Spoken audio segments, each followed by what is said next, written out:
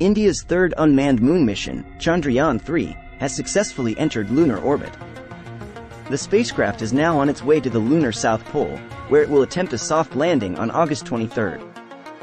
Chandrayaan-3 is a major milestone for India's space program and will help the country to become a leader in lunar exploration.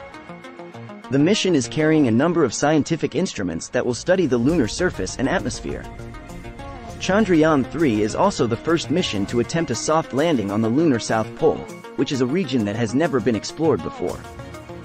The success of Chandrayaan-3 will be a major boost for India's space program and will help to put the country on the map as a major player in the global space race.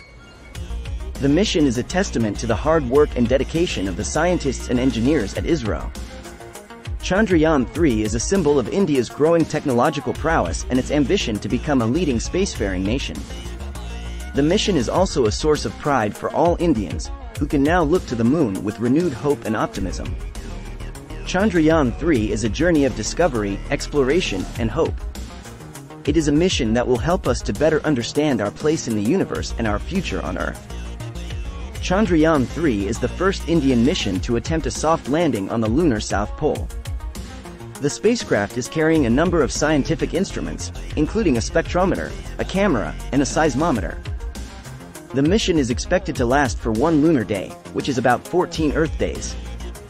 The success of Chandrayaan-3 will help India to become a leader in lunar exploration and will contribute to our understanding of the moon.